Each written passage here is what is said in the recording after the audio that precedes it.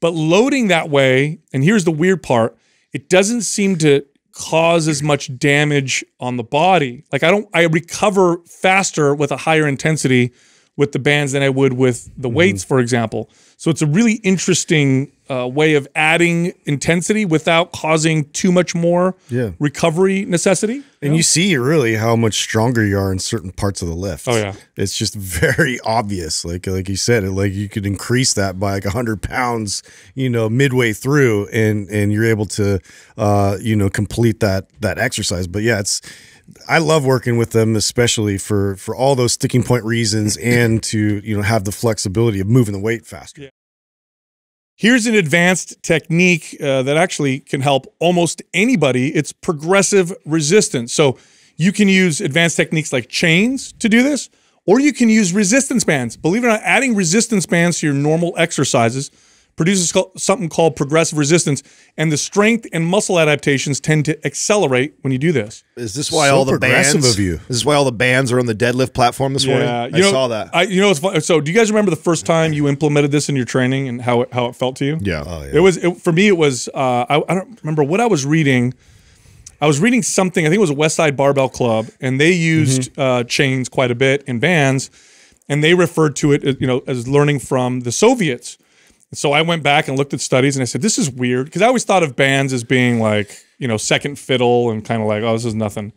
And I remember adding bands to my deadlift and the feel I got from it was incredible. And my strength gains accelerated dramatically from using bands and chains. And now it's like a staple in my workout. Yeah, I remember I started off with like more fractional weights. And so it was just like one little like quarter weight plate that I would put on there, and then like just the magnet ones incrementally. Yeah. And then you put those little, exactly. Those little like square magnets on the ends. And it was interesting to, you know, to work out like that. But then once I got introduced to, you know, rubber bands and chains, and it was West Side Barbell that did that, it was like, oh, wow, I can work on these sticking points, especially with the squat too, where I was having, you know, difficulty in the hole there. But like now adding, you know, rubber bands so it gets more difficult as you come up was like game changer. The irony for me that West Side Barbell was one that made it really popular, but it was introduced to me like through like sports performance.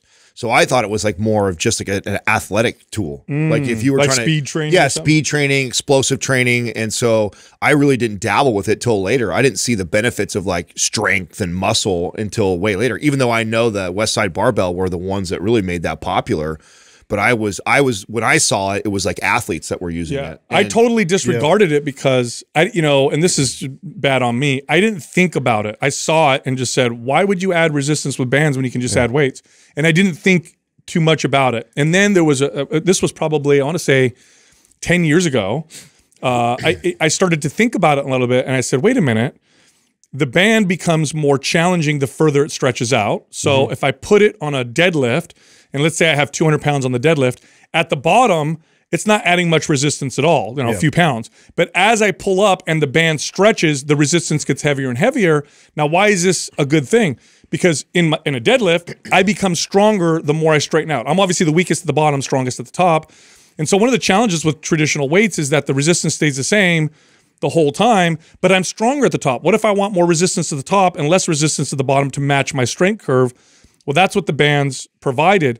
And once I threw them on, it was a total game changer for me. Literally, I was at sticking points with my lifts, and I saw them just blow through the roof because of it. Well, what you have to explain in regards to the strength curve, it literally takes an exercise that maybe you've been doing for a decade of your life and changes it. Totally. I mean, you get used to that same strength curve because it emulates that with free weights. It's always going to be the same, no matter how much weight you put on or take off. Like, well, no matter what kind of barbell you use. I mean, that strength curve looks the same. To your point, it's really, really difficult. We're talking about a deadlift, really difficult at the bottom. Gets easier and easier as you get to the top. You simply flipping that on its head by putting like bands on there, and actually the resistance gets harder as you get to the top. It changes the exercise. It's almost like it's a new exercise. And so imagine training a certain way or a certain exercise for years and years, and then someone all of a sudden introducing these tools to you. It's like them introducing you to a new exercise that you've never used before. It is. Yeah, let's be honest though. We found that because chains look cool. I mean, I'm thinking back. I'm like, oh, whoa, what are they doing over there? I was like, that looks so cool. That's actually what I thought when I first saw chains. I thought it was just, oh, they're just trying to look cool for the camera. Yeah. And so they're going to lift something other than weights. Not because with chains, it's the same thing, right? As you lift the chain off the ground, a link comes off the ground, and so the weight becomes progressively heavier. Now, I will say this, and because you may look at chains and bands and think, oh, it's all progressive resistance, it's all the same. It's not. Chains feel very different than bands. And you can have a band tied at the bottom or a band assisted you at the top, which you think is the same because, oh, it's easier at the bottom, it's harder at the top, either if the bands are attached to the top or the bottom. No, it still feels very different. So there's lots of different ways. Smoother for sure. Yes, and then here's another more advanced way of using bands. I think I did this with you, Adam. You and I worked out once early days. Oh, pulling away with the deadlift. Yeah, I actually attached the bands at a slight angle, which made it so that the lockout was much more challenging because I'm pulling away from the bands, and it changes the feel of the deadlift. Then when you took the bands off, it's like you felt so Well, I love strong. that for the deadlift too, like for more acceleration. So I can work on that, like, you know, decently heavy, but then that lockout part to really emphasize like driving that force and power in that lockout. Yeah, I just did a deadlift workout today, and I'm re-implementing deadlifts, and I think I'm going to go for, you know, a PR at some point coming up. We'll see what happens if my ego ends up getting me injured or not. But anyway, we have this really cool rack. I forgot the name of it, where you could put, and we bought these really thick bands. I don't know if you did this on purpose, Justin, but these bands are They're super thick. They're ridiculously tight. It's almost impossible. And they're super hard. And so I put a few of them on there at different stages, which is kind of cool. So this rack allows me to put like bands here, bands here, bands here. So as I'm lifting, the resistance jumps up the higher I get. Yeah. And I had 315 on the bar, and I swear to God, at the very end, when I had 3 stages of bands on, it felt at the top like 575. Yeah. So it's like 315, and then I get up, and then I'm like, and it wants to rip the bar out of my hands. But loading that way, and here's the weird part, it doesn't seem to cause as much damage on the body. Like I recover faster with a higher intensity with the bands than I would with the weights, for example. So it's a really interesting way of adding intensity without causing too much more recovery necessity. And you see really how much stronger you are in certain parts of the lift. Oh yeah, it's just very obvious. Like you said, like you could increase that by like 100 pounds, you know, midway through, and you're able to, you know, complete that exercise. But yeah, I love working with them, especially for all those sticking point reasons, and to, you know, have the flexibility of moving the weight faster. Yeah. Did you guys, speaking of bands, did you guys use bands first for strength, progressive overloading, or did you guys use it for like distraction and like corrective type stuff first? Do you remember? Corrective first. I thought that's what the value was.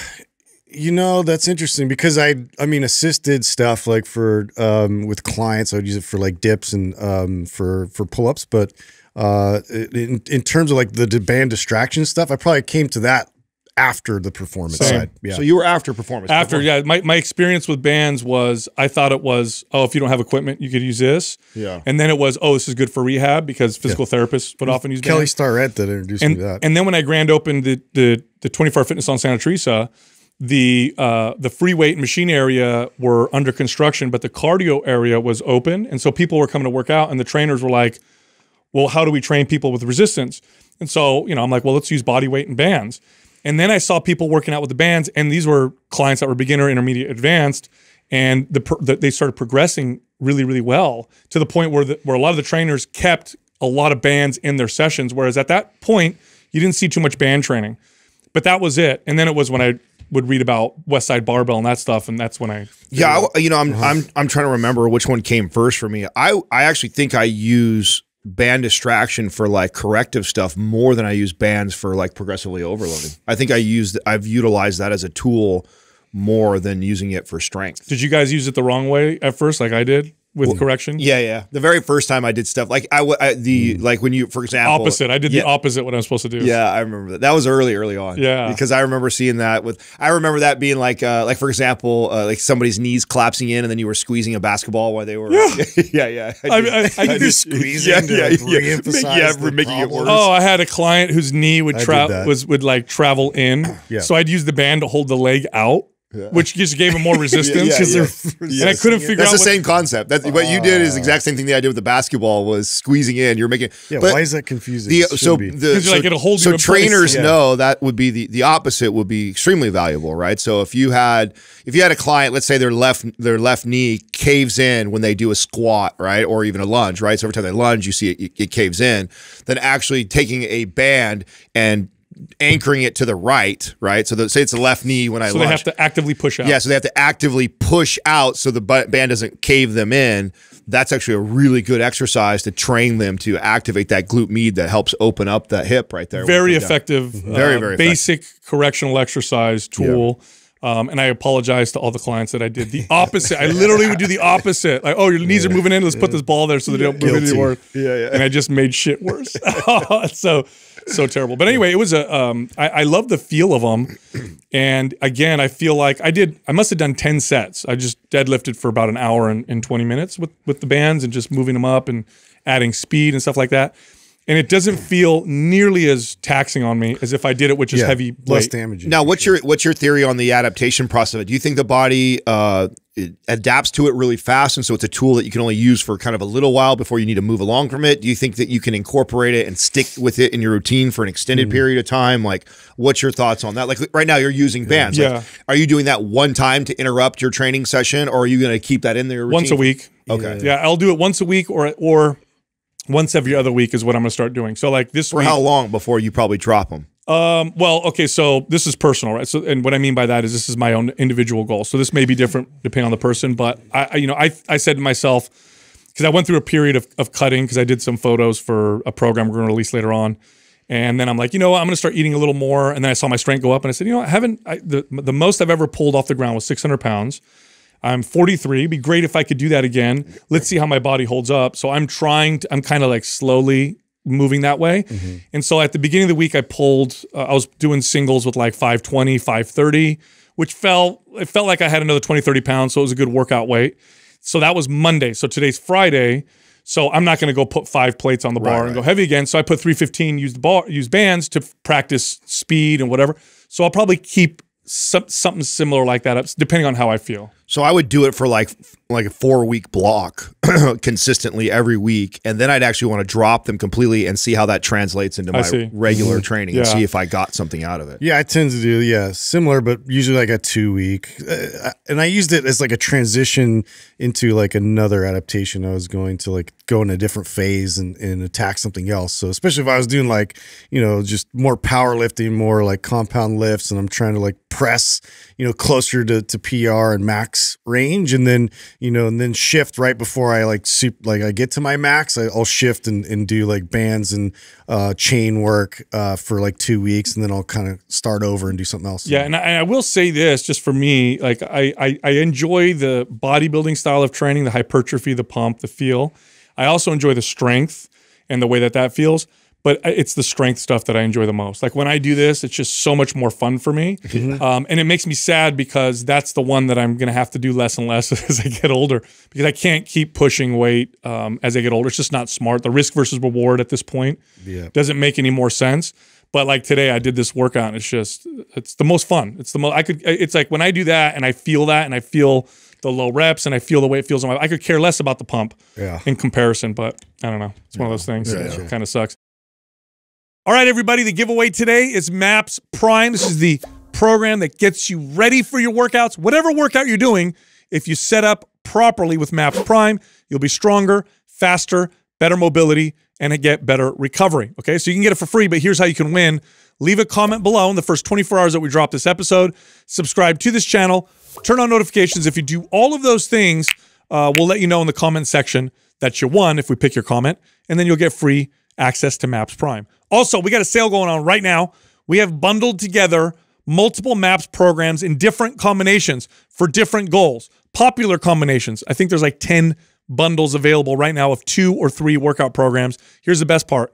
Every single bundle is only $99.99. Okay, so go to mapsaugust.com and find the bundle or bundles that work best for you. And again, don't forget, every single bundle, whether it's 2 or 3 programs, is only $99.99, and this sale is not lasting for long. It ends August 14th, so go check it out. No. Did you guys see that? Did I send you guys the video of the 27-year-old man? It's okay. It brought me to tears. Actually, it was actually you don't see this very often. This 27-year-old dude was driving home and saw, this is true, saw a house on fire. Oh yeah. Okay. Yeah. Pulls over. I saw this. Pulls over. It gives me the chills. Pulls over because there's no one there. No He's police. a pizza no nothing. delivery guy, right? Yeah. Nothing else was like. There was no one there helping. Right. Or so he pulls over. He hears kids in the house. God. He runs in the house and saves each of these kids. Now, at the so after, I think he saved. It was like 6 or 8. It was like 4 or 5 kids, right? Gets to the. Where are the parents? What's 4 or 5 kids? I don't know what the whole story is. In a burning house? In a burning. I don't know what the whole story is, okay? But there's video of this because at the end, there's someone recording and then the fire department gets there and you see him running out. That's the part that brought me to tears. I have children, so it's just, if this guy saved my kid, I'm gonna tell you right now, I would take care of this guy for the rest of his life. We're gonna saint him. Oh. So he runs in, saves each kid. Obviously, house is just bursting into flames. It's getting worse and worse. He gets like the 3rd kid out, I think it was, because then they're like the baby's in there. Mm-hmm. So he says, and this was the story corroborated by people who were there. It was pitch black smoke. Takes his shirt, wraps around his head, so he's blind, can't see anything. He's feeling around, going by the cries, grabs this baby.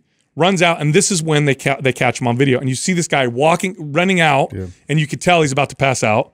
Hands the baby over to a firefighter, collapses on the ground, and he's fucked. You can tell he's fucked. They got to take him to the hospital because he ingested so much smoke, and so he's been recovering there for days. And there was a GoFundMe for him, which has raised something like $500,000 or something like that because of it. But you see this, he's a 27-year-old kid. Yeah. He runs out, he walks out, and you hear him. Smart to know to wrap the shirt around his head. Well, to do that. Well, I wouldn't even think. I would just like try and run and save him, probably pass out and die myself. Oh. I wouldn't even have the awareness to even think of that. But the part that almost brought me to tears is, first of all, you see him running out and you see the kid. And so like as a father, you're like, oh, please God, hope this kid, and the kid was okay. Yeah. But then you hear him as he's like on the ground catching his breath, and you could tell he's messed up.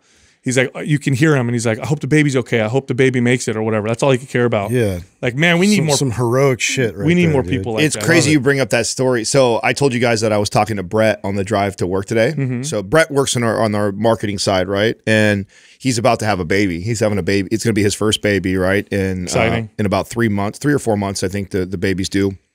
And so I was asking him some questions like, does it feel real yet? This and that. And he's just like, honestly, a lot of my life hasn't changed yet. And I'm like, I was the same way. I said, until it doesn't really change till it happens. And then he was asking me, well, what things have you noticed about yourself that is like really different? Like as soon as a kid, I said, it's funny. I said, there was 2 big things that I noticed. One, I got really weird financially. Like all of a sudden I became like this miser. Like I was never was at that. I'm in a place where I have more financial freedom today than I did, say 5-6 years ago. But yet now all of a sudden I'm tighter with my finances than I have ever been. And I think that has a lot to do with just having the family and stuff. Of course. And so then the other one was the one I shared on the podcast a long time ago. Remember when I told you guys when Max was new and I was watching that Netflix show, the medieval one? Oh yeah. Where the king comes in, it's like part of where the king comes in and takes all the firstborn sons. Yeah. Right. Yeah. And I remember getting all like teary-eyed and like I was clenching up, like Max was sleeping on me and I was all by myself. Like Katrina was out at a concert that night. It was my first night alone with Max. And we were watching, he was sleeping on my chest and I'm watching this. I was getting all emotional. And I was like, that would never have happened to me before. I said, those are 2 big ones that I remember that totally changed. Yeah, for me, and I had this experience obviously with my firstborn, and with each one, because I got 3 now, I got a 4th one on the way. With each one, it's becoming different. This particular thing I'm gonna say, but when my firstborn, when he was obviously in his mom's womb, it was, and I didn't realize this, but it was just this abstract idea for me because as a dad. And if you're a new dad or you're going to become a dad, this is really interesting for men. I don't think women experience this, but it was just this abstract idea. Like, yeah, I know there's a baby in there. I could feel it kick sometimes, but mom's connected. Yeah. Like mom already has a relationship with this baby. It's not really real yet. No, she feels him. She feels him moving. She's got all this stuff happening. If the baby's not moving, she's worried. Like she's connected to this human. Right. As dad, I see it, but it's this weird, and I'm like, yeah, I'm so excited, but whatever.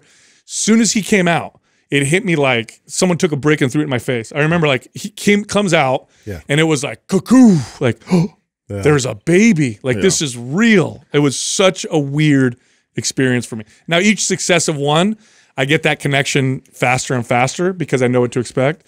But I remember that first one, it hit me like, now, do you attribute that to because now this is going to be 4 for you, and so it's each time, or do you attribute that more just to being kind of older and more in tune like that?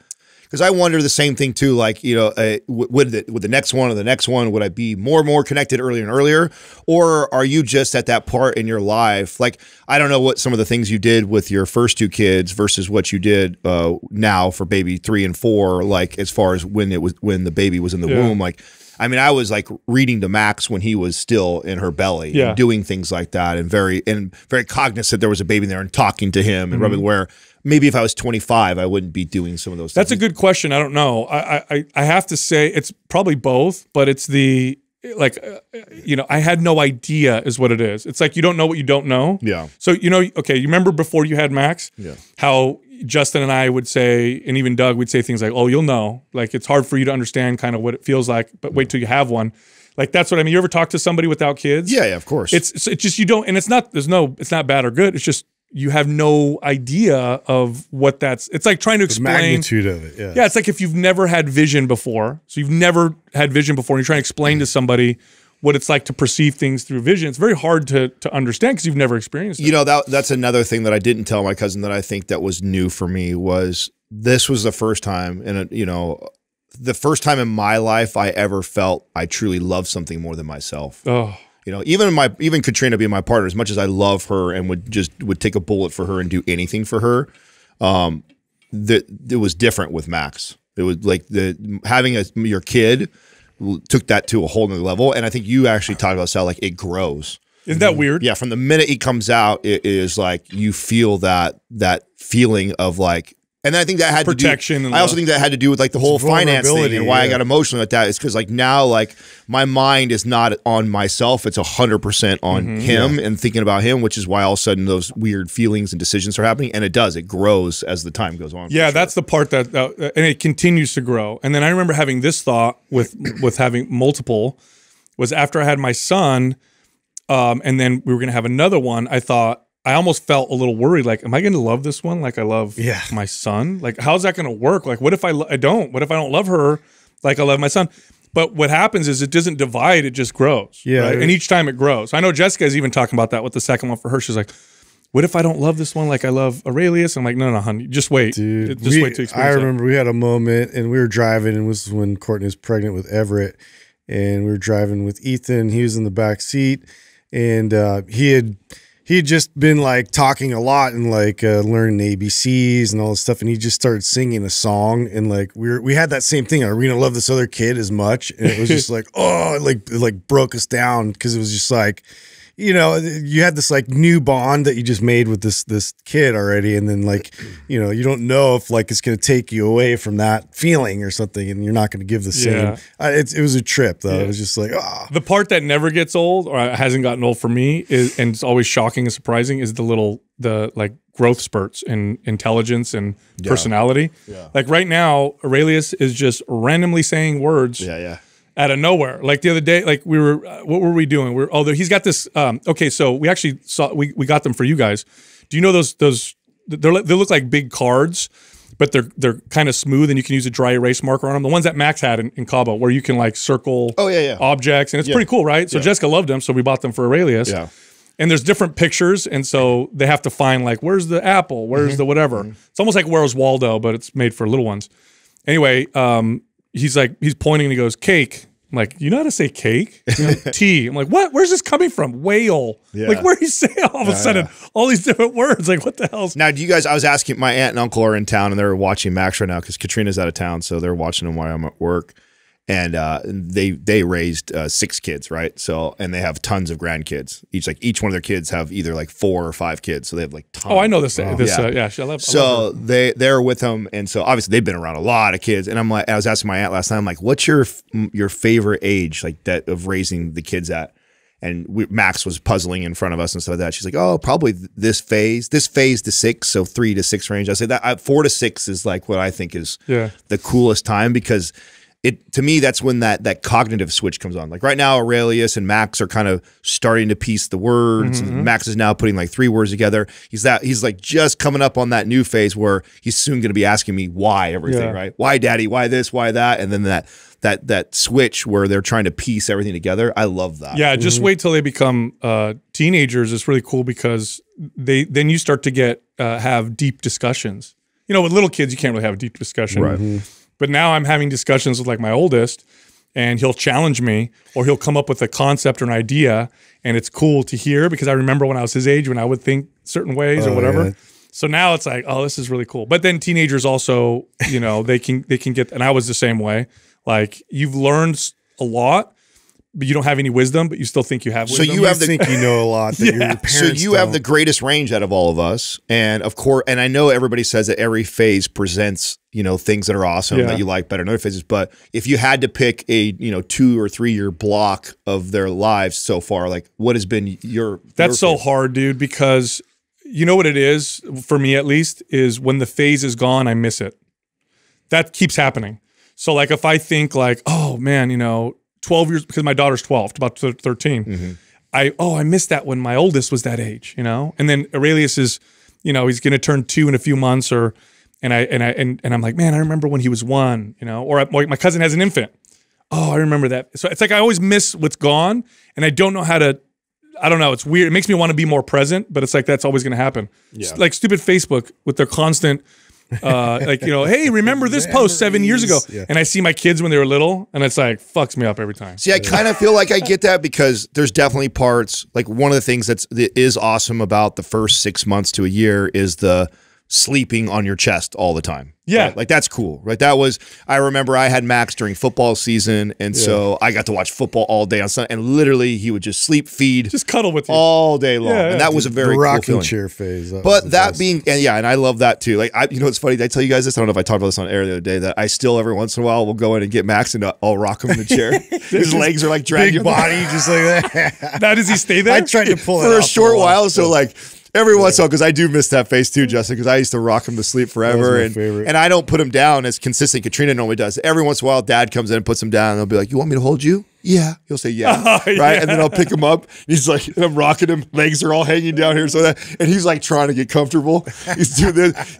And so I'll rock him for about maybe, 5-10 minutes. And then eventually I could tell he's uncomfortable. And I'll be like, you want to get back in your bed? He'll be like, yeah, Daddy. And so then I'll walk him back to his bed. You just wait. But I totally do that. You know what's funny? So I'm a touchy-feely person, kind of like, I know you are too, Adam, but I'll grab my mom and tease her, and then I'll sit on the couch and have her sit on my lap. And I'll hold her and, squeeze her. And she complains, but she likes it too. So it's a good time. What's that book? There's that book where the little kid is growing up and mom is holding him and taking care of him. And at the end of the book, mom's old. And Giving Tree, right? I don't know. No, that's not Giving. Giving Tree's where the tree he keeps taking from the tree. Yeah, well, same concept. But it messes me up. I hate that book. And then his mom's old and he's like putting her to bed. I'm like, oh, come on, man. I gotta ruin me before bedtime. Yeah. Hey, speaking of kids, do you guys know? I just read this the other day. Do you know what the record is for how the most kids a single woman ever had? Oh, I don't know this. A single woman? So one woman throughout history. Throughout recorded history, what we know. Has to be like 20, one woman. 20 something? Okay, so you say 20 something. What do you think, Justin? I don't know. Like, I'll just say 30 to top Adam. 69. What? A woman had 69. You had to have multiple triplets and stuff. She would kept having twins and triplets, and then wow. One woman had 69 children. Her poor vagina. Either that or it's the strongest vagina of all time. Wow. Like, I don't know how you maintain. And by the way, this was a long time ago. This wasn't like, I got to pull it up. It's not like, you get C-sections left and right or whatever. Here, I'll read it to you. Oh yeah, check this out. 69. What a champion. That's so many kids. The greatest officially recorded number of children born to one mother, 69, to the wife of Fyodor Vasilyev, a peasant from Russia. In 27 confinements, she gave birth to 16 pairs of twins, 7 sets of triplets, and 4 sets of quadruplets. Whoa. Yes. Did she ever have one child? I don't know, but I'm looking at a picture of her and all her children.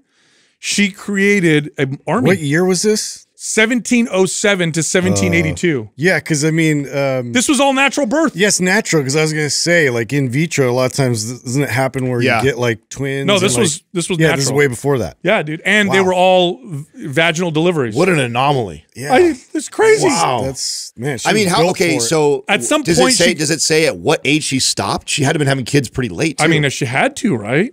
I think at some point she must have gotten so good at it that she was just like, "Oh, baby's coming." Boop. Here's the baby. I mean, Yeah. at that point, you pretty much live your entire It's like life a water pregnant. slide. Always pregnant. Always. Water slide. That's gross, dude. Sorry, but It's true. it's just what I'm thinking.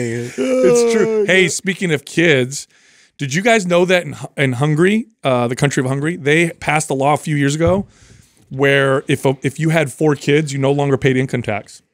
What? Yeah. To promote people having more kids. Yeah, for you know, I want to. population This is actually a purposes. good topic because there's this myth out there that the world is overpopulated, that we shouldn't have more kids. This is total bullshit. Totally. By the way, you could fit every human on Earth in Texas, and it would have the same population density of like a normal city.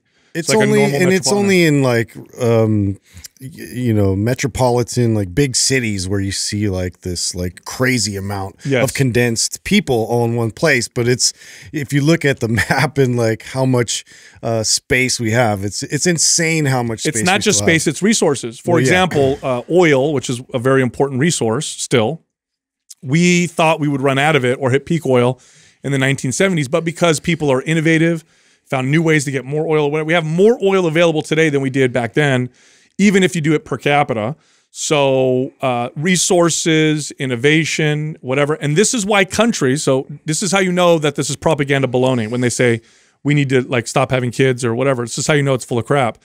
If this were true, you wouldn't have countries like Italy, Japan, Hungary, China. This is a big problem in China now because they're one-child Yeah, I was gonna policy. say, are they still one child only? No, they stopped it and now they're screwed because now they're looking ahead and they're like, oh my God, this is going to be a problem. Didn't I read somewhere like by 2040 or 2030, like the population will be cut in half or something? 2100, I think. it Oh, is. 2100. Yeah, so it'll be 100 cut in years, half. almost 100 years. 80 years. So yeah, so no, we need more people for innovation. We need more people to pay into systems that take care of older people. It's not a bad thing. I'm sure at some point we're gonna hit where we have too many, but we're nowhere close to that. So Well, yeah, so no much income of tax. our, I mean, we rely on our consistent growth in our GDP in order for everything to work. Like, look how everyone, we're freaking out right now because you have 2 quarters of negative GDP. Like, imagine if It's not a recession though anymore, Adam. Yeah, I know. Because What they are don't we calling identify it as now? one. Did I hear that they changed it and then Wikipedia? I heard you say that they locked it out. They changed the recession has always meant 2 quarters of contraction, so negative GDP growth, which we have. The White House comes out, changes the definition. It's on the White House website, and then Wikipedia changed the definition and locked it, so nobody could edit it out. Very So, convenient how these things start just changing definitions all of a sudden. Yeah. Like, that's happening across the board for a lot of Now, things. did you listen to the newest All In podcast already? did. What did they say about it? that's what they said. They said it's a joke. They said we're in recession, 100%. I mean, I would. How dangerous? do Why you think not this be is? honest about it? by not telling everybody? Oh, the reason why it's dangerous is because then the Fed chair comes out and basically, they raised interest rates, but then paints a rosy picture. So this means that investors now are because they base it off of what they say too, right? And the way that they say it. So investors are like, green light again. yeah, I guess they're not going to keep raising rates. Remember I don't know, it was 1984, I want to say. No, before that. Volcker, the chair of the Fed back then, we had inflation like we do now. They raised interest rates, it was like in double digits. That was in the 70s, wasn't it? No, it was early 80s. Oh, I thought it was late 70s. And in the 70s is when the inflation was bad, right? Under Carter. So what they did is they crushed inflation. We went into a really bad recession that lasted a year, but then the following year we had explosive growth because, the markets became more accurate and all that kind of stuff. Yeah. So, and right now they're afraid of going up to 4%, 5%. I think they hit like 15, 16, 17% back then to crush inflation. So Well, now what I'm curious about, because I've heard that if you actually calculated inflation the same way you calculate inflation then, we're double digit. Yeah. They did that too. They played a little shell game too with how you calculate it. Yeah, they changed it. Like they pulled. There's certain things that are not included in when they factor in like fuel is not in there? gases and food aren't even in there. Yeah. Like how is that not in there when that's what most people are everybody's feeling right focused now? on, yeah. Most people are going to the grocery store or going to the gas station, and this is where they feel Maybe Doug, you can find when they changed how they calculated inflation, because fuel and food used to be in there, and then they took them out. To obviously, this is all, again, it's a shell game, right? It's like, how can we change the numbers to make people feel a particular way? Because if you add those in, we're in double digit inflation. I think was it like 15, 16% if you throw those in? Yeah. I know. It's really weird. Maybe Doug, what does it say there about when we changed? I don't see the date that we changed that, but it's definitely not included. Food and energy sectors are not included. Yeah, no, I know it's not included. Because they say it's too volatile. It's so stupid. That's the dumbest thing I've ever heard in my life. It makes us look bad. Maybe you could put when did they change how they calculate inflation? Because I want to see. Oh, there you go. Look, it's one of the top searches. 1983. Okay. Convenient. Yeah, because why? Yeah. Because that's when there was huge inflation. Right after the 70s, Dude, speaking of kids, you want to hear something that I thought this was a fake story. This is your third. Speaking of kids, you got a lot of kids stuff. I know, it all worked out. Kids. It all worked out together. This has got to be the craziest thing I've ever read, and it's because I said this is not real. Oh no, it's real. Jackie sent something over that I wanted to talk about too. I thought it was really okay. Check this out. Ready for this? Yeah, let's hear it. Okay. First of all, I'll read the title of this, and this is a real thing. So the title of the article is "Japanese Officials Assassinate the Leader of a Baby Stealing Monkey Gang." Whoa, what? Well, okay. Say that again. Baby stealing, like they were like Japanese officials assassinate the taking leader kids? of a baby stealing monkey gang. A city in Japan is on the lookout after dozens of people have been attacked by monkeys. Now, when I first read that, I thought that there was a gang of people stealing baby monkeys. No, it's a gang of monkeys. Okay, because I seen a clip before of this, and in the video they said that they were having this issue where they had like a monkey that they thought like somebody was sending the monkey out to grab and snatch kids, and they're thinking it was a sex trafficking thing. Okay, so check this out. Like really disturbing. So for the past several weeks, the southern Japanese city of Yamaguchi has been under siege by a gang of wild macaques. You love saying that. I know. You can't watch out for macaques. Hey. By a gang of wild macaques hell-bent on stealing babies and attacking women and the elderly. The troop of marauding snow monkeys has evaded capture while terrorizing residents. Planet of the Apes is happening, you and guys. Listen, and while terrorizing residents, and is thus far responsible for over 50 violent incidents that include break-ins and assaults in homes, schools, and even a kindergarten. Bro. Most notably, what is going on with this behavior? look at this. Most notably, however, have been the numerous attempts at kidnapping small children. What? So you know what they did? They went and assassinated the leader of the gang of this macaque gang. Wow, Dude, this is crazy. How big are these monkeys? Wasn't that in a movie where they had like a pet monkey that was like a thief and he would send it? Right, that's in a movie. Oh, isn't that's it? Aladdin. It's Indiana No, Jones. not the. It's Indiana Jones, dude. Raise the Lost Ark. I guess maybe they've done it multiple times, and because you're right, Aladdin did it. So did Indiana Justin, Jones. you were wondering how big macaques are? I was, because Macaques are normal sized monkeys, but they're monkeys, bro. Monkeys are strong as shit. I guess that's okay. I was hoping they're huge. Did you see the one that? Okay, change the subject. Doug, can you pull up Hershey's ticker? I want to see what their stock is. wow. I want to see what their stock is right now. I might have a little prediction for y'all. For Hershey's? Where are we going here? Yeah. Well, did you see the article that Jackie sent over? I think this is. Was there a candy shortage? Yes. Oh, God. So Hershey's came out with an article saying that they are preparing for a huge shortage come Halloween and Christmas, which is when they have the biggest spike in sales for, chocolate bars and candy and all the other candies that they make and own. Because Where's the short? Like what the ingredients? Because I don't know what ingredients to make certain candy, but a lot of their different popular. It's up. Oh, look at that! Wow. Look at that! Wow. Watch it continue to run too. Because of course, okay. Think about this. Remember when the toilet paper shortage came out? Everybody. So imagine how brilliant. Chocolate. I kind of feel like this is like brilliant strategy if you're Hershey. Because this is a little early to be talking about Halloween candy, don't you think? Yeah. I mean, we got a few months before you're going to be buying Halloween and Christmas What candy. ingredient is it that they're lacking? I don't know exactly. what. I don't know what What? the exact. Maybe you can look it up. Plenty of But sugar out there. Listen, okay, not many things will get Americans up in arms, but a candy shortage, That's a civil war That's shit right it, there. man. Yeah. That's where I draw I want the to look line. up the article because I want to see what it is that they're saying is going to cause this shortage.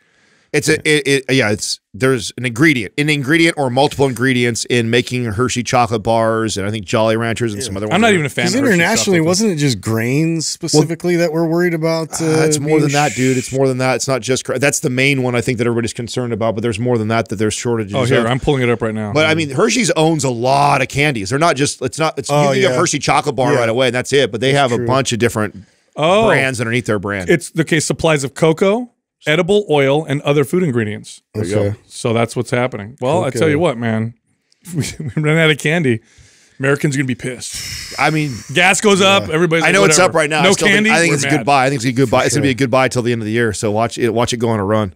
Holy cow, man! That's crazy. Because they'll probably increase prices, and then people will still go buy it all out of stock. Stacking Hershey bars. people will dude. freak out and not having candy on Halloween, so we'll start Whatever. buying in August. That's not even my favorite candy. I could care less. Are you guys chocolate fan? I'm not a big. Well, chocolate guy. how many kidding me? brands? Sorry, Doug, I'm gonna put you to work here. How many brands Reese's, are underneath dude. Hershey?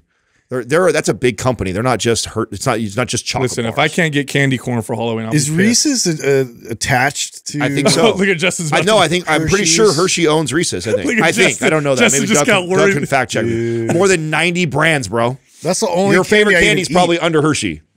Look it up. What do we got? I'm all about candy corn on Halloween. Yeah, you like all the weird stuff. I like know. The Do you know that? circus Do you know there's peanuts 2 and all Hershey that? factories in the United States? That's it. One of them used to be in my hometown. Where are you One from? is in Modesto? one's in Pennsylvania, one's in Oakdale. Oakdale. And then they closed down the Oakdale one. But when it used to rain in Oakdale, the whole town would smell like chocolate. I'm serious. That's It was awesome. the coolest. It was like one of the coolest things. Like this little shithole town out in the middle of nowhere.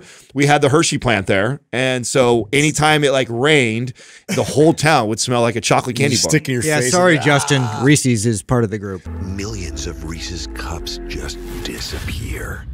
It is. Look at Oh, it. Yeah, dude. You're gonna have to make your own. Jolly Ranchers, Twizzlers. Who likes Twizzlers? I got to get a bunker, I you can't believe guys. Twizzlers is still a thing. Twizzlers are gross. They're Did not you see me even. post- They're not even licorice. Did you see the meme I posted about it those the are other gross. day? I posted a meme about Red Twizzlers. Vine's way better. Red Vine's way better Thank than you. Twizzlers. Yeah, I don't Twizzlers understand. are- Agreed. Twizzlers taste like plastic, No. if you ask me. Well, they got a lot of different candies Artificial under their, butter plastic. under their. Oh, I didn't know they do Skinny Pop too, huh? That's And, gotten really popular. Pirate's Booty. Don't say that out loud, Adam. Skinny pop. Who cares? Yeah. Popcorn. Yeah. Who eats popcorn instead of candy? You know, since we're on this, Can you imagine handing out popcorn to kids at Halloween? That's a great way to get your house egged. no, I just didn't know they own that. I didn't know they own that brand. Pencils That's even a worse. really popular brand right now. You know, I'm going to stay on the kids theme because we have a commercial today for public goods, and the other day we were talking about Max and Aurelius, like incorporating them and helping out. So, I mean, almost all of our products now in the house are pretty close to being all public goods now. And we have and then we have a storage where we have like all the refillable, stuff or whatever. And that's like one of his new favorite things to do is to go around the house and fill all the soap bottles and the lotions that's cute. and stuff like that. And so Katrina lets him carry it. You know, we talk a lot about chemicals that could be potential endocrine disruptors, xenoestrogens and stuff like that. Those are a lot of the chemicals that public goods tries to watch out for and prevent from being in their products. Yeah. So if you're, because it could be really overwhelming. If you're like, okay, what chemicals could potentially affect my hormone system and in what combinations or whatever. Public goods provides lots of these products, and that's one of their targets. Is we don't sell products that have a lot of these known chemicals that can cause hormone disruptions and stuff like that. Along with the fact that they're environmentally conscious, very environmentally conscious. Well, and they're direct to consumer. And so like if you buy products like public goods, because it's not like they're the only product that does this stuff.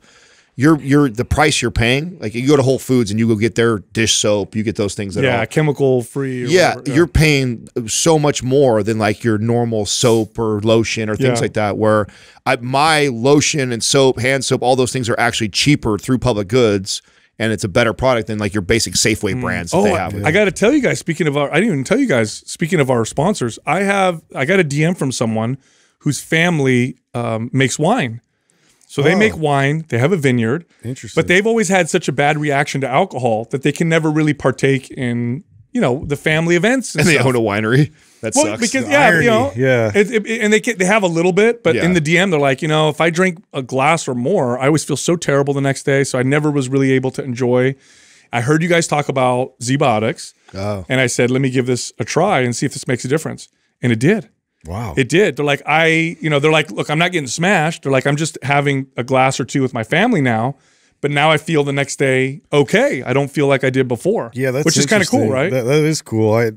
Wine has been one of those where it's been always difficult for me because I think it's because of the additives and things that I guess like some wines have some of the cheaper wines because I've always had I think some of the cheaper wines and then I just got like introduced to some of the more expensive stuff that's the good stuff and I didn't have the same reaction at all. But I mean, Zbiotics, of course, that helps, overall with, you feeling better. The worst hangover I ever had in my entire life was wine. Yeah. Well, that's what I mean. It always gave me the worst. When I was has to do with the sugar, I think. I don't know what it is or if it's because it's dark. Like cheap wine is really, really high on sugar a lot of times. Oh, dude, don't they have like fillers and a lot of the crash we feel, aside from like I know what Zbiotic pairs with in order to like eliminate that, but a lot of the crash you feel is the spike in blood sugar, and then it's the dramatic crash. Doug, what is it that they add to wine here that they don't add in like Europe? Sulfates. That can cause people to have allergic like immune reactions. That one got me a bit. Yeah. No, I was in my 20s and my cousin and he had just broken up with his girlfriend. He was really sad. And we went to the grocery store. In your 20s, you don't pay attention to like quality. You're just like, let's get smashed.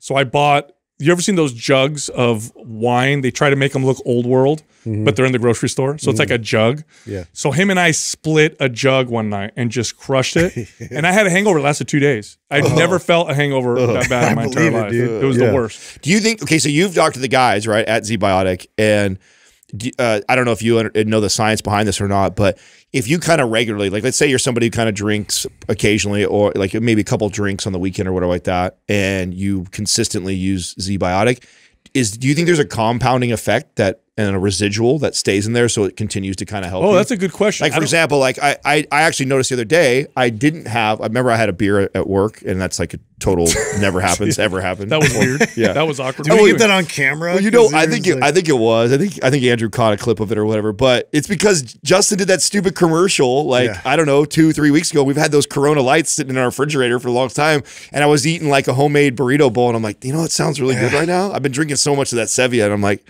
I don't want that right now. I'm like, maybe I'll have that Corona Light. Corona Light Mexican food? So like it's like hard to resist. Like whatever. Yeah. So it went really good. But anyways, I didn't have Zbiotic because we don't have any here right now. Thanks, Justin. And I drank it and actually felt totally fine, which normally sometimes even a single beer will make you feel off. So I wonder if there's... I don't think so. I don't know. I don't know how long the bacteria lives in your gut because what it does is the bacteria is in your gut and it produces compounds that break down the acetaldehyde that doesn't make it to the liver. Yeah. So it prevents you getting all this acetaldehyde. You'll have to ask about that. Well, this is going to launch like afterwards, but so today we're launching a commercial for Zbiotics on Instagram, and it's all about like the Mind Pump Mule. So it's like the formula that I use for my recipe. Hey, welcome back. We're going to learn how to make the Mind Pump Mule. You ruined Moscow mules for me. Yeah. I have yet to have a Moscow mule. No, I enhanced your Moscow mule. Well, what I mean by that is I have yet to have a Moscow mule anywhere that's as good as the one I agree. Yeah, it is. It's Justin tough. makes it with love. Yeah, That's why. He actually does. That's what Katrina says. Like when food's like really good, I made it with love. Well, you ever it's a watch very him? specific way. Yeah. He does this thing with the what is the leaves you put in there? Mint. Okay, he takes the mint and he claps his hands. You and gotta puts express the oil, man. Express the mint. I have no idea. I had no idea what you were doing. I just thought it was a weird ritual. Like, let's just put some magic in there. It's like Daniel or Karate Kid meets Miyagi. Anyway, go ahead. Oh, I was gonna say. So it was kind of a funny thing. I was reading about inventions and like some childhood toys and things that like people have come up with. And you remember the Super Soaker, right? Yeah. Like the most like the coolest water gun of all time. Can we pause there for a second? Because people don't know this who are not our age. The Super Soaker revolutionized the water gun market. I remember as a kid. No, it did. As a kid, you had two options. The water weenie, which was terrible. The water weenie was the only one that would give you a continuous awful. stream, right? But you had to hold this big ass. It was like tube. the hose is before that, right? Yes. That's all you had to just. And then the other ones were just squirt, squirt, squirt, and that was it. And then the Super Soaker came out, and it was like having a machine gun against muskets. Actually, I would love to look that up. Doug, can you pull up how much money the original Super Soaker made? Because you're right, that was like it revolutionized water gun fights. It was insane, dude. It took over. It swept. So anyway, like. You want to talk about the most overqualified person ever to invent this? I'll give you a guess as to like what his profession was. Wait. Okay, so you're saying who invented the super soaker? Who You know who it invented is? Super soaker? Yeah. Was he an astrophysicist or something? Very close. Really? Yeah, nuclear scientist, nuclear physicist. Really? Yeah. Yeah, this guy Lonnie Johnson, I guess. Like, Imagine going to school for that, probably working at NASA Just for a while, brilliant. something like that. And then your big breakthrough is you make the super soaker. Yeah. Oh, is this him Crushed right here? it. Is this him? Yes. Yeah. Yes. Lonnie He has a Johnson, net worth of recognition. $300 million. Yeah. Wow. And a fortune thanks to the invention of the Super Soaker. Wow. The Super In the Soaker early was the 90s. best-selling toy in the U.S. in the early 90s and generated well over $1 billion in revenue. $1 billion? For a plastic toy. Okay, we can't It's like the overstate best this. thing he's done. He's a nuclear. Yeah, I know. That's so funny. You would be remembered for that, you know? Isn't that crazy. funny how Yeah. markets work? Like he could have used his intelligence to like solve some like major problem. right. Invents a water gun. I'll tell you what though, I can't overstate this. When I was a kid, it's still like this, right? Water gun fights were a big thing in my neighborhood. Summertime comes out. Yeah, yeah. We're all blasting each other. We're getting water balloons. We're having a yeah. good time. When the Super Soaker hit the scene, it was literally like it would be like you're an army and you're on horseback with muskets, and then they show up with tanks and machine guns. Yeah. It was game over. And I remember the first kid with the You Super get Soaker. destroyed. if Oh, you we're don't getting our have asses one. kicked, and I'm like, Dad, we need to go buy. I think one I think as a kid, I think I got for me almost a decade of my life. It was like one of the toys I asked for almost every year, because you know why? What they did was also brilliant is they evolved it every year. Oh, it kept Double Super Yeah, Soaker. the double hell, pumper, then the backpack. Yeah. You know what I'm saying? The bazooka or- Yeah, dude, it just kept getting crazier and crazier. You're like, I need I was that like, yes, one. dude. Yeah. Gatling guns. Yeah, the water weenie was cool because it was better than whatever they had, but that thing was. You know another one I It remember sucked. that I did, so the water balloons that were like grenades. Yes. You remember those? I had Oh, they those. look like grenades. Yeah. Bro, we had those. We go in the forest and like it was like all on assault. And I would actually, this is where I got into some trouble because I would actually like create like booby traps and things. I dug like holes and I would put part of the forest has like a thick layer of like, you know, like fallen leaves, whatever. And it creates this kind of thick brush. And so I could easily like put that on top of the hole and I would have like these huge pits of like water balloons and whatever. And one of the kids fell and I dug one really deep and he like hurt himself. Of course, dude. Like, what was I thinking? Oh, we all So did. Shit going like back to your Super Soaker, because I'm like super fascinated that somebody was able to invent something like this and make a run that long, make that much money, right, and increase his net worth. He had to have some sort of a patent on that, because it would be such an easy thing to recreate a different brand. So he must have. Yeah, But what can you patent with something like that? Probably the water pressure, like with the pump. So, somehow. okay, I have a theory. So there was a toy that used a similar technology before the Super Soaker. It wasn't a water gun though, and you guys will remember it as soon as I bring it up. Okay, first water gun patent was issued in 1986. Another patent. Okay, so what did he do? And it described further Air pressure instead of water pressure. That's part of it. Oh, okay. Was that it was the first one to use air pressure like that? Yeah. But I remember because the old school method was water pressure. Yeah, the old school you'd have to pull the trigger each time you pull squirted. This you so pump it air, strike the water, and then that was it, right? So there was a chamber of air that you. There was a toy that used air pressure that is older than the Super Soaker. It wasn't a water gun. Let's see if you guys can remember. It was a very common toy. The rocket. The rocket. Yeah, oh, right. Remember the rockets? I had one. I You love pump those. them and you let go, and it just yeah, absolutely. I remember those. Do you ever fire those at your friends? I mean, I bet you that's probably. Of course. I wonder if that's where he got it from, but that's. Yeah, because now, I mean, you bought those guns, right? That are like a knockoff version of the brand. Yeah, now they exist. I wonder if the patent expired. Yeah, exactly. Is it the patent's expired, or the people found ways around the patent Yeah, they maybe might by have. now? Because now you see all kinds of competitive products. But I mean, for someone to get away with a run for that long and you not make a competitive product, he had to have had a pretty tight patent. What's the most powerful Super Soaker now? What do they look like now? I want to see what that looks like. Doug, can we look that up? Yeah, most I don't power. know. Like I'm You sure must have like a someone's got backpack battery, and like battery or a CO2 hose loaded. I to would it. imagine. CO2? Oh, CO2, yeah. Why wouldn't you? Wouldn't you think that, right? Like Well, you've seen all the CO2 BB guns and like, oh, dude. Did you see the new one Matt Best just did Yes, an Instagram yeah, it's post like on? fully automatic. What dude. is it? Pull this up, Doug. Pull up. Go to Matt Best's Instagram. Sorry, we're like sending you all over the place right I now. know it's like an AR-15 kind of looking. Go to Instagram. Go to Matt Best and go to like maybe a post he just did about 2 days ago. And yeah, that's him. Go What is down. it? Go down. Watch this. You have to see this, Sal. There it is, right there. It's that first one, actually. Yeah. Play this for Sal. And what is that? It's a fully BB automatic gun. BB gun. Oh no! But wait till you see like the.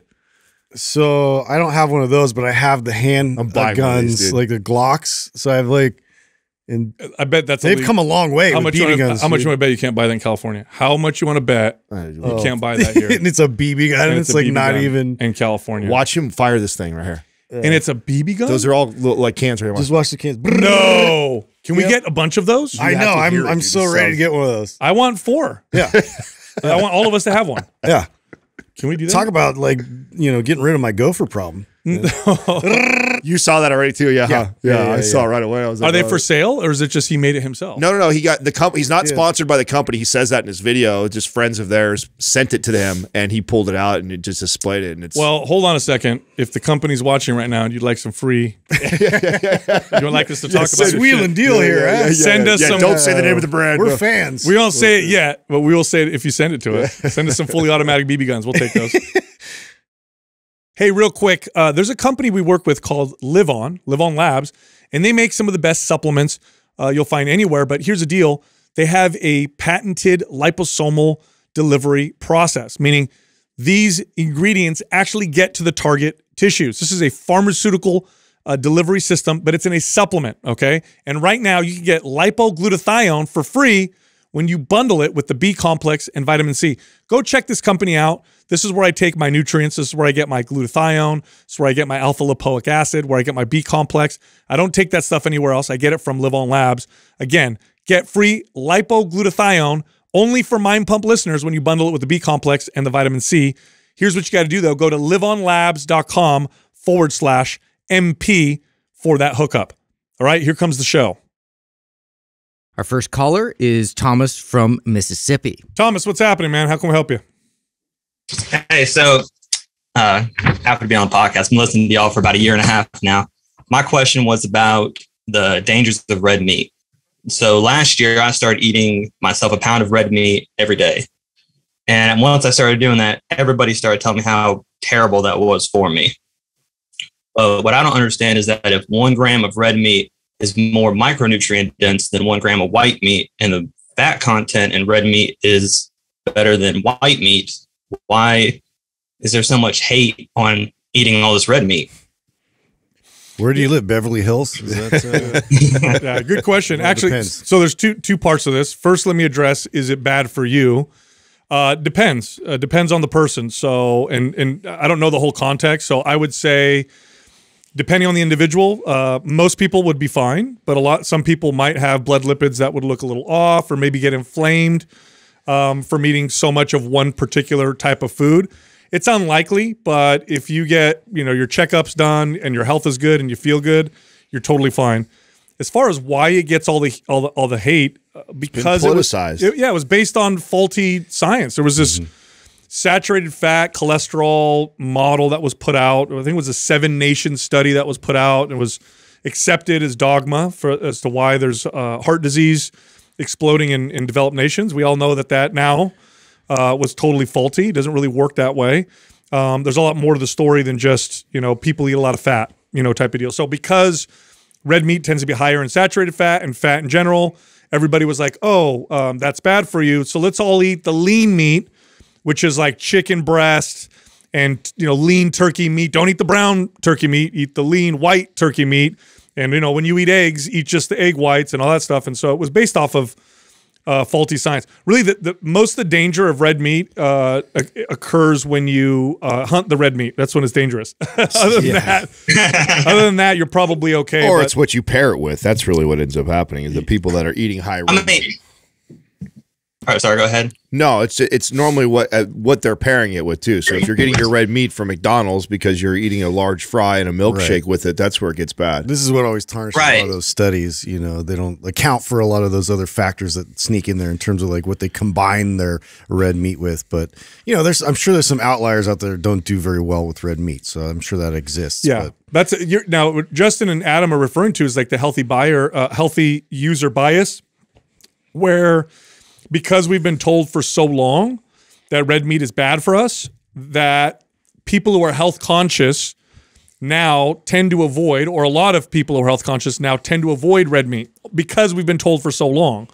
And so what happens is when you do a study and you don't have really good controls, you go, oh, look, people who eat less red meat tend to be healthier. But that's because these tend to be health conscious people. If I put out, a message that riding a bike is bad for your health, and I do that for 5 decades, eventually healthy people are going to avoid riding a bike, and then we're going to have studies that show that, oh, people who don't ride a bike tend to be healthier. So you got to be careful with that. But when you have all the controls put in place, it doesn't work out that way, not at all. Now, there are always outliers. There's outliers that'll have bad reactions to vegetables and fruit also. Yep. But for the most part, it's totally fine. And there's countless examples. I mean, you want some anecdote? Like I eat a pound of red meat and 8 to 10 eggs a day, and my cholesterol numbers are, what would be considered perfect based off of the standards. But yeah, I wouldn't worry so much. Let me ask you this: do you know what your blood work looks like? Your triglycerides, your health markers, inflammatory markers? Do you know any of that? I don't right now. I know that next week. I have an appointment next week.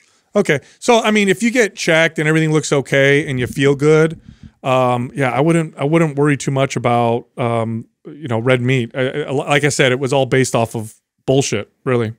Yeah. And to like Adam and Justin's point about all the studies always show it paired with, always, they say processed red meat, or it's like I'm not eating like my ground beef, I'm not eating it with McDonald's fries and a Dr. Pepper. Right. Yeah. Exactly. You're not smoking a cigarette with it. Yeah.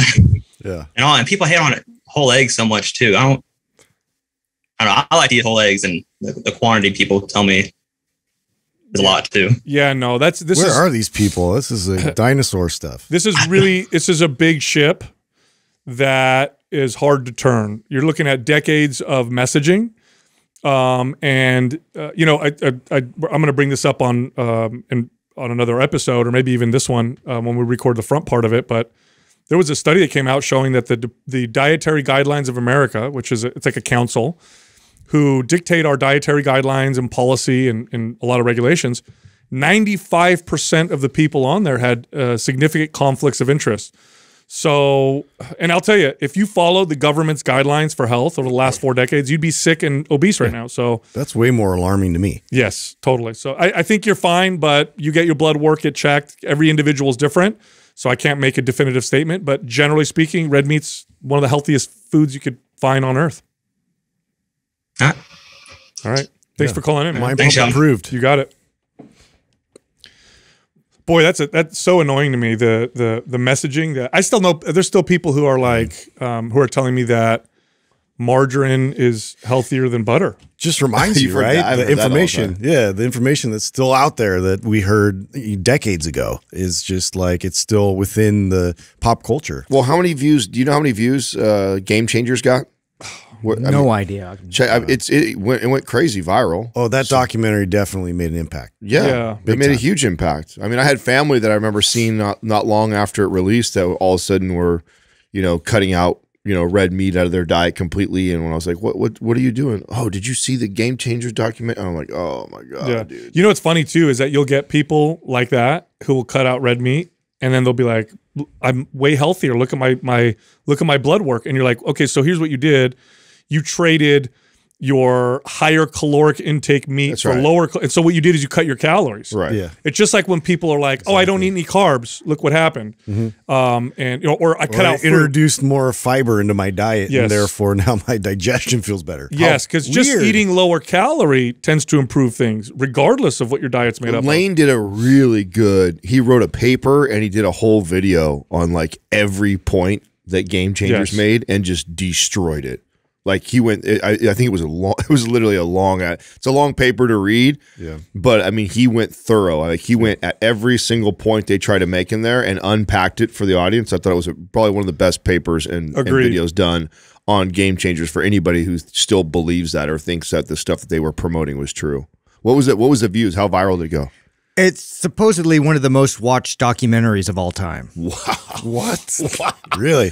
Yeah, you could argue that's having one of the greatest impacts on that narrative right now. Yeah, but you know what happens? It's propaganda. What happens is people switch because they're they've been scared to, right? So they watch that. Oh my God, I don't want to, I don't want to die. I want to be healthy. Then they switch, and then within 6 months, the fail rate is like any other diet, and they go right back. Yeah. So the only people that stick to it are the ones that really believe in the welfare of animals, don't want animals to be killed. Mm-hmm. But if that's not you, cutting out meat because it's healthier, that's not true. That's false. That's not how it works. Losing strategy. It's the only people who I think should cut it out. Yes, it really is. I mean, I totally support somebody who does that. That's fine. I got nothing wrong, nothing against that. But otherwise, why the hell would you? It's like some of the best part of my diet. It's delicious. I would miss it immediately. I know, and no more ribeyes, dude. Get the fuck out of here. And it's a fact. No. It's extremely nutrient dense, and it's one of the last whole foods that Americans have in their diet. If you look at Americans' diet, 70% is heavily processed foods. If you look at the 30% that's whole, it's usually meat, eggs, or milk. Mm-hmm. So you cut out meat, what are you going to replace that with? More heavily processed foods. That's it. It ain't going to be carrots. Carrots in the shape of ribeye. Yeah. Yeah, exactly. Our next caller is Aaron from Virginia. Aaron, what's happening? How can we help you? Good. How's it going, guys? Good.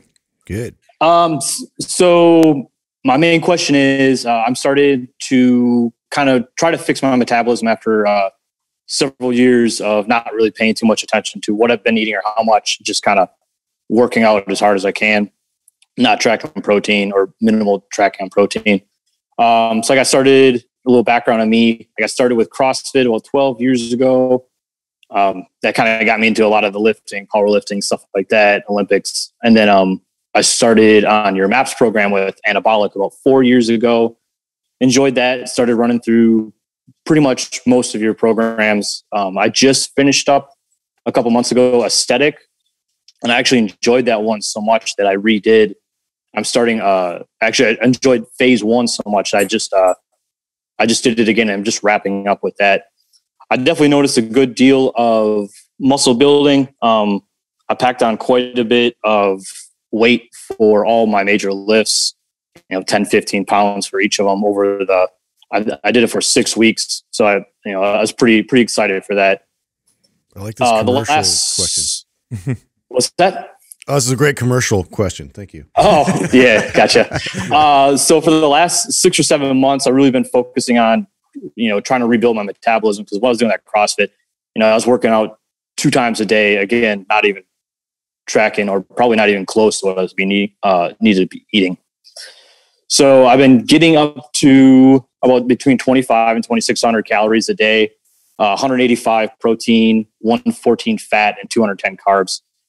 I'm usually low on carbs, but that tend to get, it kind of affects me a little more. I feel a little better with more fat in my diet compared to the carbohydrates. In my off day, I do Brazilian Jiu-Jitsu 1 to 2 times a week. Hey, just a second, buddy. 1 to 2 times a week for about an hour. And then I got some like kettlebells and mace clubs in my garage. And I usually do. But hey, what's up, buddy? Aaron, I want to hear from you. Say hi real quick. Yeah. Hey, let him ask his question. Yeah. So I kind of do that just a little bit, not too much, just enough to get a little bit of a sweat and a pump. So my job, I'm a firefighter.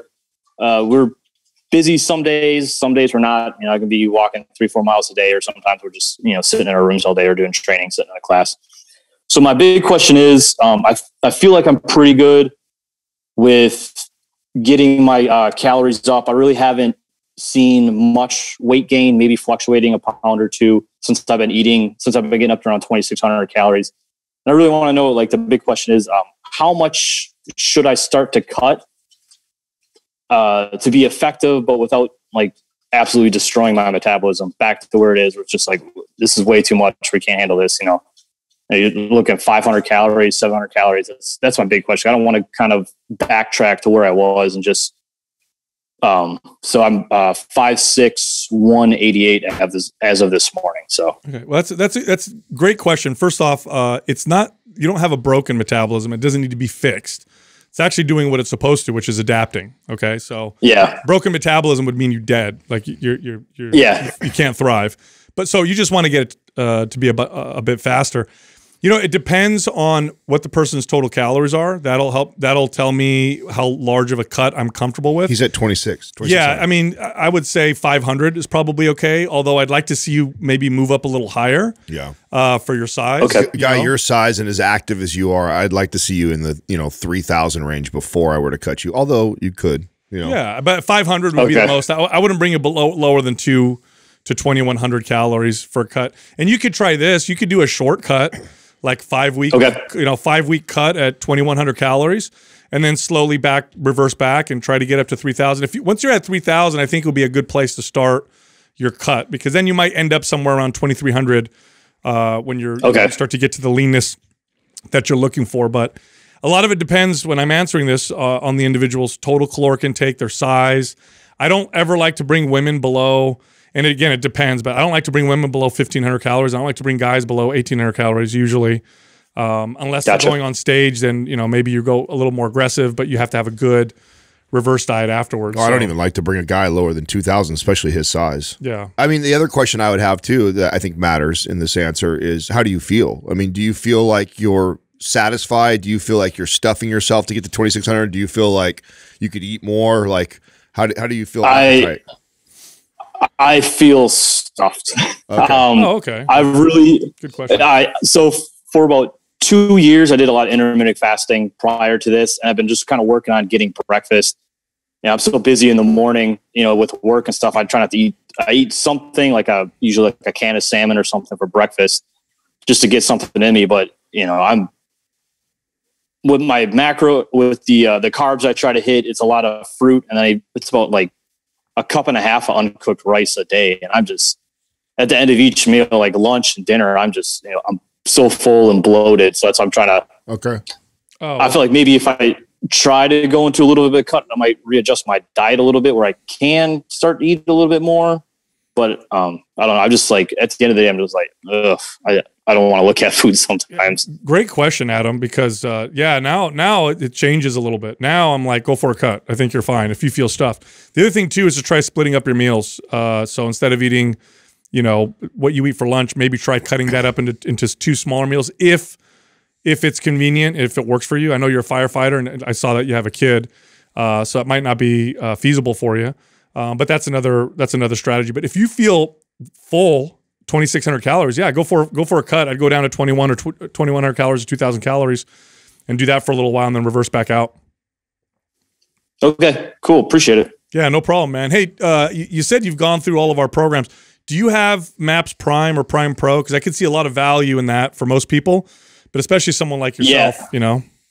Yeah, I try. I got those two as the bundle, and I probably spend 10 to 15 minutes either before going to the gym or at the gym priming. Especially before like jujitsu and stuff, I try to get there about 10 minutes early, and I prime just about everything I can. Good man. All right, good stuff, man. And thanks for saving lives, huh? Yeah, appreciate it. Appreciate it. Thank you. Thanks for calling in.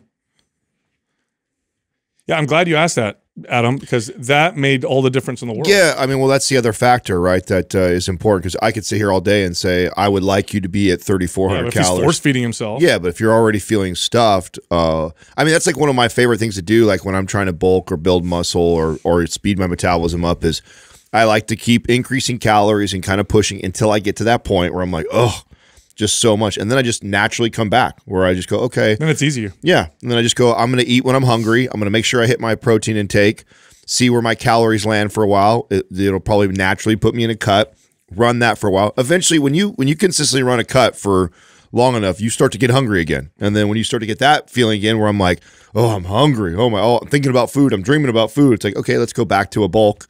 Let me increase my calories again, and you kind of naturally go that way. Yeah, it's good because you can't take out the person's experience. So we could say a number is great all we want, but if it results in them not feeling great, it doesn't matter because they're not going to be able to stick to it. So I'm so glad you asked that question. It completely changed what my advice would be. Yeah, I mean, if he were to just ask me, like I said, I would like you to be up in the 3,000 calories, especially if he were to say like, I could definitely eat more. Yeah, exactly. Okay, cool, let's push it. Let's keep going up. But if he's like, oh my God, I'm stuffed, it's so hard. Yeah. Okay, well then I'm not going to force him to continue to push that direction. Our next caller is Diego from Florida. Diego, what's happening, man? How can we help you? Why don't you say his last name, Doug? Duque. I thought we were getting pranked right now.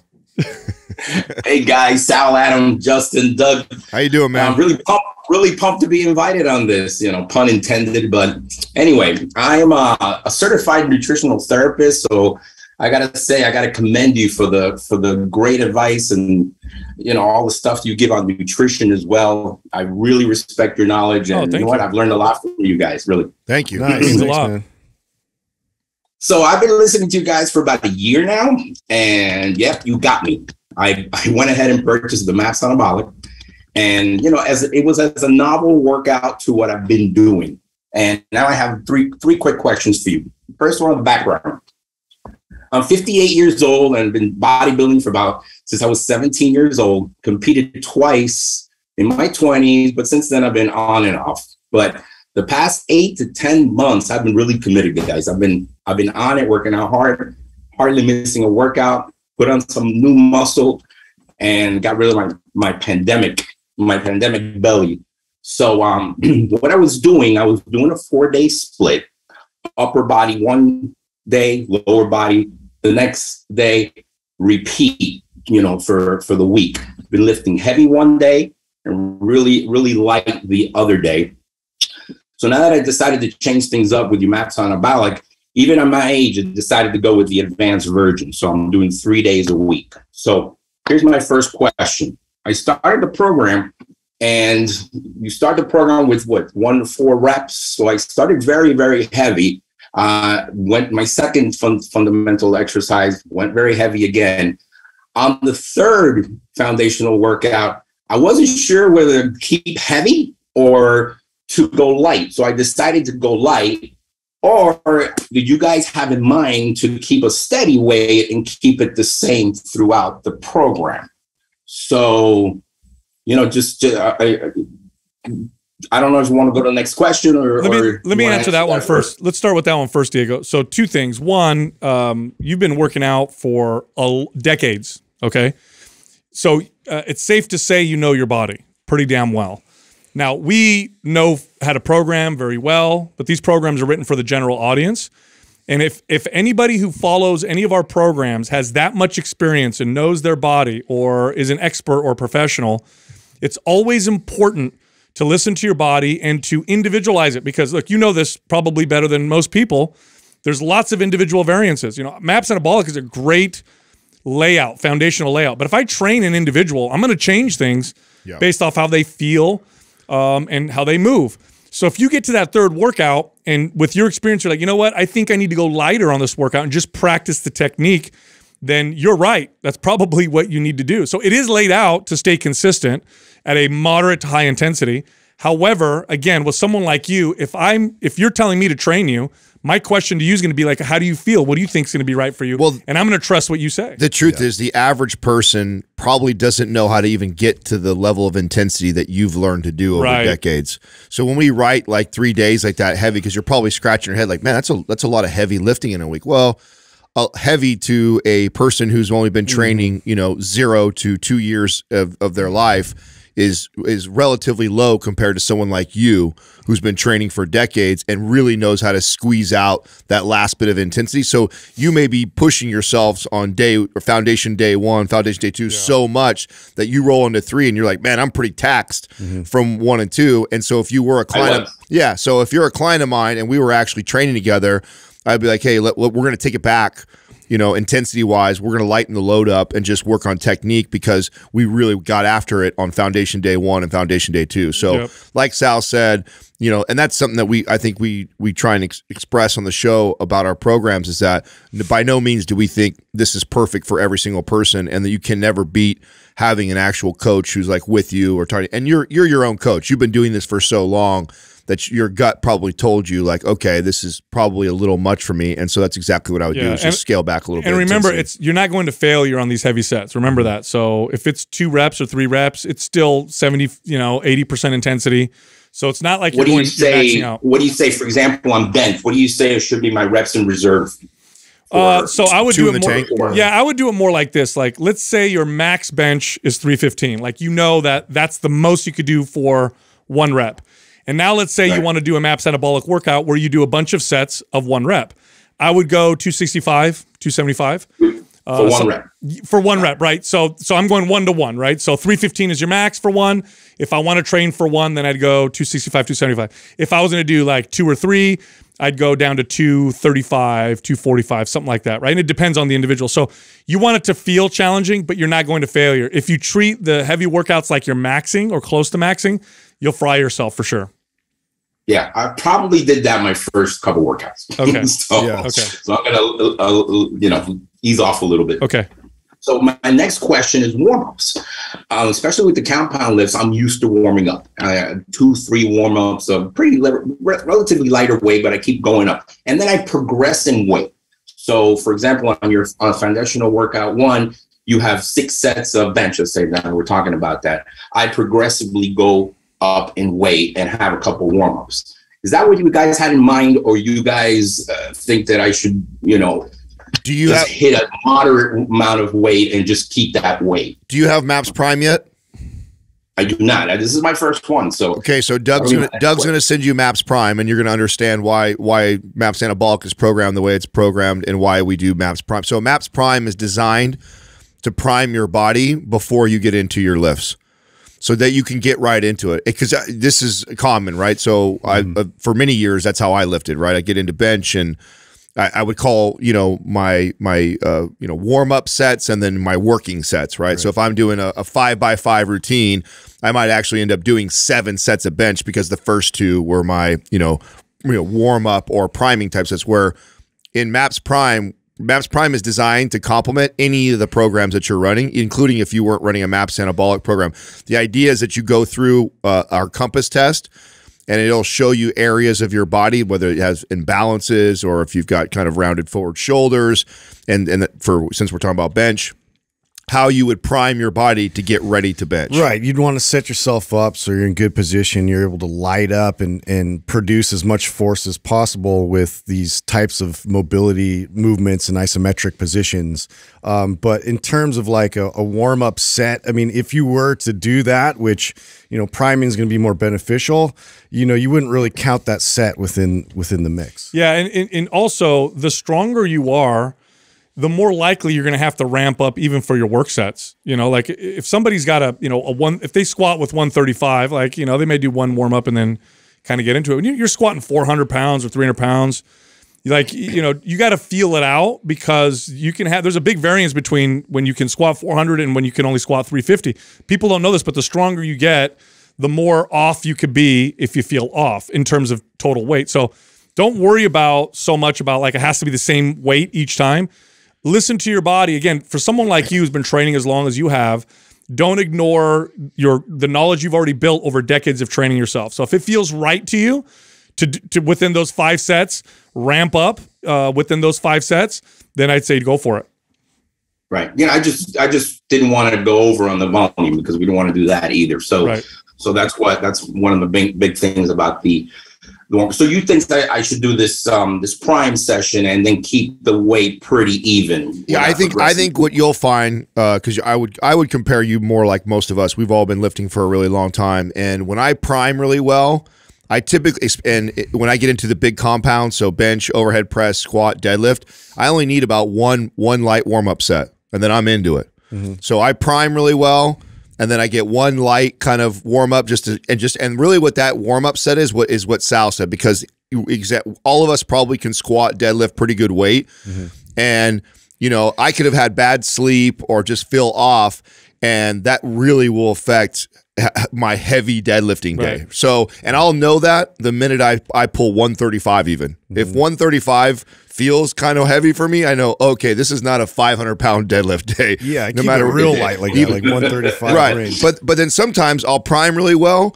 I'll hit that 135 and it comes up like butter. It comes up like I'm just lifting the bar, and I go, oh yeah, like today I'm getting after it, right? So to me, my priming is everything to get my body ready to go, and I technically could get right into it, but then I want one warm up set just to kind of gauge, where am I going to be today, and then the next set I'm getting into working sets. But if you feel like you still need to ramp up, I would listen. I would listen to your body, because I've had those days too where I go, whoa, I feel strong.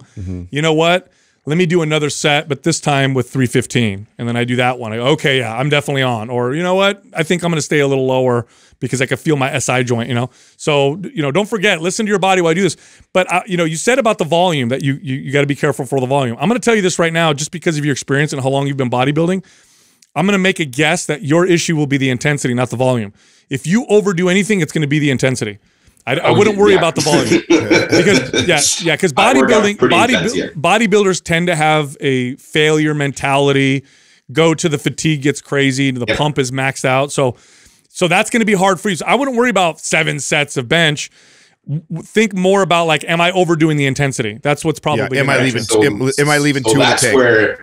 That's what I need to monitor more, that intensity, because I can go intense. I go pretty hard. That's what I figured. Yeah. I mean, I tell you what, that's how I lifted for most of my career, and one of the biggest game changers was switching over to the 2 in the tank mentality. And it's hard. It's hard when you've pushed for so long. I heard you guys say that before, and I've always trained with a lot of intensity and a lot of mind muscle connection. But I've heard you guys say this before, so yeah, I guess I just need to hear it again. Very different. It's very different, and it's hard. It's very hard for a guy that's been lifting for a long time, and because you're gonna feel like, oh, I could have done so much more, or I didn't get the pump. But trust the process and actually follow the programming, but then follow it with that mindset of I'm gonna leave 2 in the tank. And I promise you, once you've gone through a month or 2 of one of the programs, you'll see your strength gains. You'll definitely see it, and it'll blow your mind because you'll felt like, man, I could have totally got after those workouts way more. Okay, well, I'm putting my trust in you guys. Like I said, you guys give great advice, and you know, I appreciate it, and I'm going to take advantage of it. Anyway, my last question, you know, my original program was pretty basic, but like I said, intense. I derived it from Bill Phillips. You remember that guy, Bill Phillips? Absolutely. Yeah, Bill Phillips was, you know, he's somebody I admire a lot because he took bodybuilding back in the day and made it very popular, right? So, you know, and just made it for all of life, body of life, like he called his book. But anyway, so given my age and my experience, what would be the progression after MAPS Anabolics, the 9 weeks? Should I go back to what I did before, or one of your other programs you're going to suggest? Performance then aesthetic. Or symmetry. Oh, yeah, or that. Yeah, I would say MAPS Performance. I'm not too keen on the differences between the 3. Okay, so MAPS Performance, mobility focused, much more functional. So you'll probably do movements and exercises. Which would be so good for a bodybuilder guy. Yes, or symmetry, because it's all unilateral training. It'll be a little more familiar, but it's pure. Right. It's pure. I mean, there's long phases of unilateral training in there that will benefit almost anybody. But performance, I'll lead, because what Adam said, I think that edges it out, because I'm pretty sure at least half the exercises in some of the phases you've probably never really trained. I mean, a guy like you with your type of goals, your experience, I would, and if you were my client, I would run you on anabolic, performance, aesthetic, and then I would use symmetry to interrupt that cycle, and I would like run you on that for a while. That's indefinite. If you and that would be with the goal in mind of building more hypertrophy. Yes. Yep. Hypertrophy, keeping your joints feeling great, staying mobile, being strong, multi-directional, being able to move laterally well, looking good. That's the goal. Yeah, that literally, that's what I'm getting from talking to you. And we would literally run those 3 or 4 programs with symmetry. And definitely, that's like a year's worth of training right there. That's the challenge, though. You know, it's the one that's going to be unfamiliar, and so the ego part of it's going to be challenging in terms of learning something new. But that's where the benefit is, right? That's Everything right. you've found in your training, I'm sure, once you learn something new, it unlocked a lot more potential for you. Also, Diego, consider this: if you do performance, the hypertrophy gains are going to happen after performance. That's right. Okay, that's not saying that during performance you're not going to see some differences. But because of the way performance is going to balance you out and train your body, it's when you're done with performance and you go back to like aesthetic, like a bodybuilder style workout, like MAPS Aesthetic or MAPS Split, then you're gonna be like, holy cow, my body is responding like crazy. So think of that, because when you're going through performance, you may be like, oh, I'm not getting the pumps, I'm not building like I thought I would. Don't worry about it. After you're done with that 3-month program, that's when the stuff's gonna become. After you're done, you have to buy more sleeveless shirts. So. I'm headed to the gym as soon as I finish with you guys. Good deal, man. Well, Diego, we're sending you MAPS Prime, and I'm going to send you performance. I'm going to send you performance too, because of your background, you gave us great compliments, so I feel really nice about myself. So I'm going to send you MAPS Performance as well. Yeah, love you guys, man. Big hugs here from South Beach, Miami. Right on, brother. Thanks, brother. Right on. Appreciate it. Thank you. All right, thanks. I think the big lesson here, and again, we did not start out as fitness podcasters or influencers. We were trainers for decades. So we will never say that an individualized program is not as good as a general one that we created.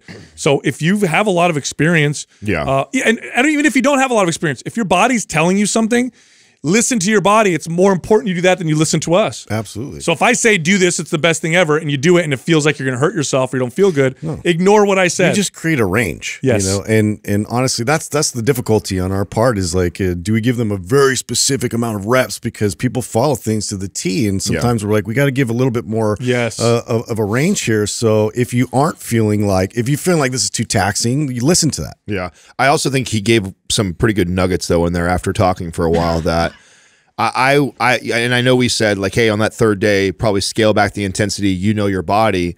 But the coach in me too, and you hit it right on the head because because he's got this bodybuilder background that he probably chains to failure almost every set. It's not the volume. Yeah, exactly. I actually think if foundational day 1, foundational day 2, he actually truly followed it to a T and actually left 2 in the tank and everything like that, day 3 he would feel okay. I do. That's what I think too. Yeah, but because he didn't and he overreached and he probably is pushing. I think he's maxing out. Yeah, he's pushing it really hard. Then okay, well now day 3 we got to adjust. A bit too much. Yeah, now we got to adjust. Now we got to back off significantly and scale back on the intensity on day 3 versus if you would have just scaled back on the intensity a little bit on day 1, a little bit on day 2, and then day 3 you'd be okay. But since we went full throttle on day 1, full throttle day 2, well day 3 now we got to really scale back. Our next caller is Audrey from Pennsylvania. Audrey, how can we help you? Hi, I'm so excited to get to talk to everyone. My first question pertains to MAPS performance. So to start out, I'm a lightweight rower on the U.S. national team, and due to some coaching complications recently, I haven't had any of my lifts programmed. So I had initially bought MAPS Performance to start in my off season, but I started about 2 weeks ago because of those complications. And I just started with phase 1. I was wondering if that was the right phase to start with, as I'm about 7 weeks out from World Champs, and was wondering if maybe starting with something like phase 3 to work on power and acceleration would be a little bit better for where I am in my season. Oh, great question. We're 7 weeks out. The program's 12, right, Justin? So I actually would try and we'd want her to end like right as the season. Yeah. In terms of timing it out, like I think your intuition is pretty on point. Because the beginning we're trying to like create that base layer of strength and then move into more of the multiplanar type of strength. So phase 3 would be in timing wise in terms of having like another 8 weeks there to work on your power and conditioning. If that's the goal for you at this point, to kind of go into your competition. I mean, that makes the most sense to me. You could shorten the phases too, go 2-2-2 so that it ends at the right time. But I have some more questions for you because I've trained some competitive rowers, and you guys have probably some of the most intense practices and training that I've seen with some of the athletes I've trained. It's you guys, they beat you guys up quite a bit. So I need to know what your training looks like now before I can recommend how you follow MAPS Performance, because it may be too much in combination with your practices. So what do practices look like right now? Very good point. Yep. So we do 2 to 3 practices a day. We're on the water at least twice a day. We'll do a combination of like steady state work and some faster, more intense pieces. We do have 2 lifting days programmed in already. So that's kind of what I was hoping to fill the gap with. Holy shit. Okay. So you're going to replace those workouts. And this is 5 days. And this is 5 days a week? Yeah, but that means six days a week. Okay, so 6 days a week. So it's 6 days a week, which includes the 2 lifting days that they already typically will program. And so what you're trying to do is... Are we dropping those? Yes, we're replacing them. Okay. Yeah, we have to do that. Is that correct? We're replacing those? Yeah. Okay, here's my next question. How do you feel? And I don't mean like, because I know you're tough, because like I said, I've trained rowers, and for some reason, it's like everything feels great, even when you're not so great. So how do you feel? Do you feel stiff, sore? Do you feel like you need more sleep, more recovery? Do you feel joint pain? This is going to really determine the direction that I put you. Yeah. For the most part, I feel pretty good. I do have, when I'm not on the water, I do have a big emphasis on recovery, and I use like MAPS Prime for mobility. Perfect. So I think I do a pretty good job taking care of my body because, like you said, it's a lot of hard work and a lot of wear and tear. Okay.